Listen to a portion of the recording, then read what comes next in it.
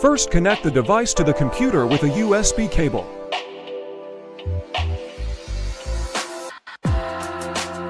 Open computer browser.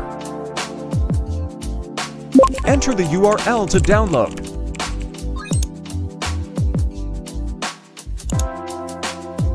Enter email and mobile number. Click Download to download.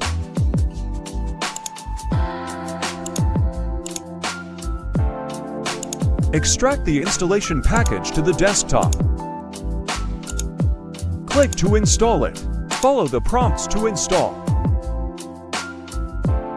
After the installation is complete, the software suite manager icon will appear on the desktop. We click the icon to enter. We start to register email. Enter the serial number on the back of the device. Click Activate to complete the software download. Then click Install Driver to install the driver. Enter the device serial number again to enter the software.